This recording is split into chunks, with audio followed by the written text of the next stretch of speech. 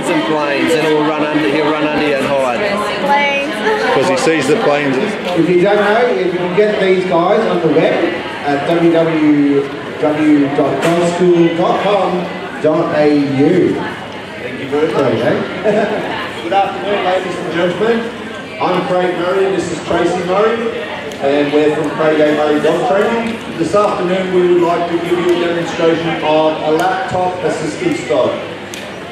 You'll notice that we have Ernie here, who was a rescue from the AWL, Animal Welfare League, and he's about 2.5 years old.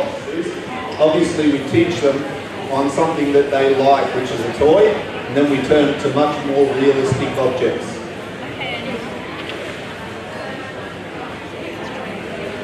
You'll notice that Ernie has to come right back to Tracey's lap and give her everything in her hand.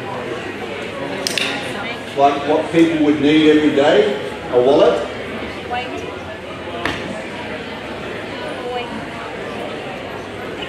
And again, this is quite a large object for Ernie, but we still expect him to pick it up, bring it right up to Tracey's waist. Or that. Think about picking up a credit card and ask your little dog to go and pick up a credit card off the ground. It's not always easy.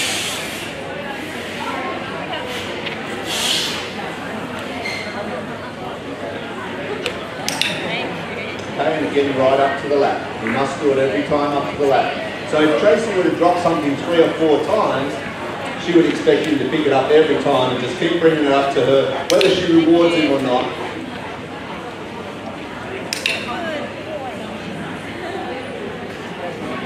Okay, so a credit card seems hard, but let's make it a little harder even. You can see he's waiting for the command.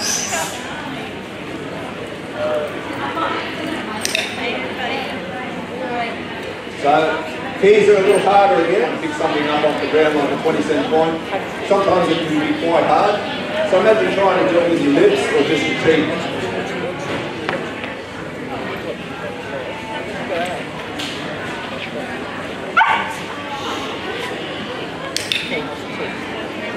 So Tracey's going to throw out the paper.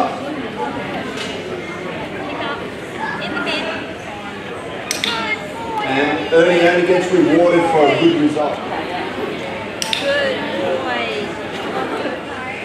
The tug, the retrieve, and then to go back and close the door by pushing with the nose, which is the nudge.